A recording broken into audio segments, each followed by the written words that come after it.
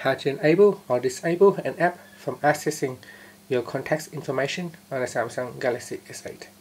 First, tap on the home key to take you back to your home screen. Swipe down at the top and tap on the settings icon. From here, tap on apps. Then tap on the menu icon at the top and choose app permissions. From here, tap on contacts. Now you can go down from the top down to the bottom, go down the list and select which app you want to disable access to the contact app. For example, you can prevent let's say the Galaxy app from accessing your contacts information.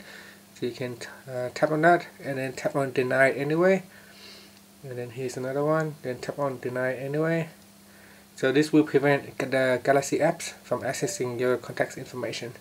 If you always want to go back in, to here and turn it back on, you can go back into the contacts permission and tap on the switch to turn it back on, and this will grant permission to the Galaxy apps to access the contacts information.